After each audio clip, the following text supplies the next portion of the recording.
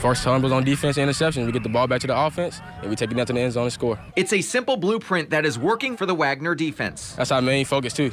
As you've been seeing, we've been on defense about an hour by now. Many times, fans only talk about offense. Of course, that side of the ball scores most of the touchdowns.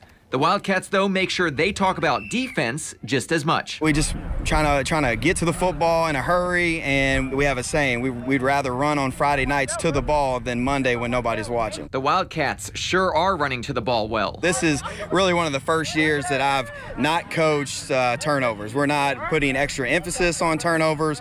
We're just putting an extra emphasis on alignment and assignment. According to KHSAA stats, the Wildcats lead Class 4A in interceptions with 14.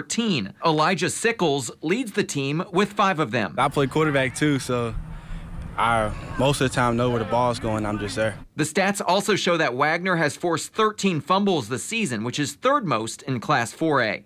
Terrence Crawford is credited with 5 forced fumbles. When we see one person hit him, the main focus is to fly to the football. So we fly to the football, it means he wants 11 men on the ball, and we all should hit him at one time, and he caught the ball eventually. Head coach Ty Lawson hopes to see continued success on that side of the ball because he is a believer that defense wins championships. They're really buying into it, and they see the benefits of it. The main benefit so far is a 5-1 start. Let's go. Andrew Chernoff, WLKY Sports.